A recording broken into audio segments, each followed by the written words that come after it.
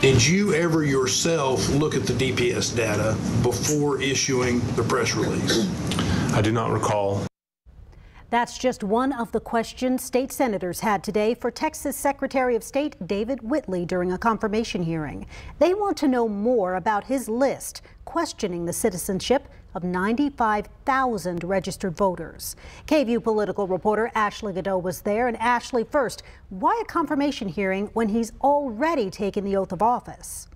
Well, Quita, you can file that under Things We Do in Texas. Here, the Secretary of State is not elected by the people, but appointed by the governor. And no matter when that appointment happens, the Senate cannot vote to confirm them until the legislature meets. So David Whitley was sworn in back in December, so now the Senate can confirm him. And it was made very clear today, many senators aren't a fan of his performance thus far.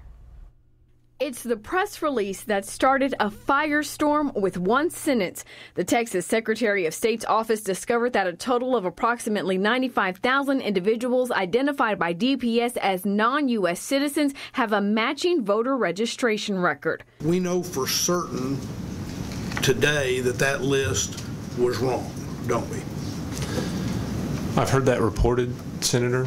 Secretary of State David Whitley now answering to the Senate Committee on Nominations. You see, he has not yet been confirmed, and it turns out tens of thousands on that list are citizens. I learned that I have an intern. We got the notification. The list was built using names from DPS of people who said they were not citizens when they got a driver's license, but thousands were later naturalized. Whitley maintains he thought the data was correct and is limited in what he can do. The Secretary of State's office has no investigative or prosecutorial authority. And that's why it was important for me to get the data into hands of the counties that do have that investigative authority. But many senators think he fell short. Why then was it immediately necessary to refer it to a law enforcement agency? I had a voter registration card and a driver's license. Could my name get on that list? I don't know, Senator. Questioning his motives, involvement with the Attorney General, who later released a voter fraud alert, and voter suppression. How do you define it?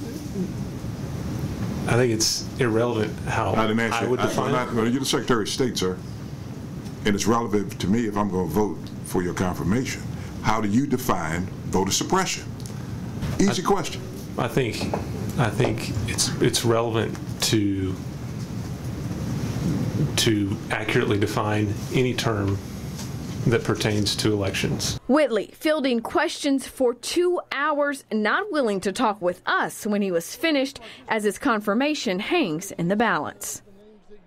So Whitley also could not answer how many people are on that list who shouldn't be. As for his confirmation, the committee will vote next week whether to send his nomination to the full Senate.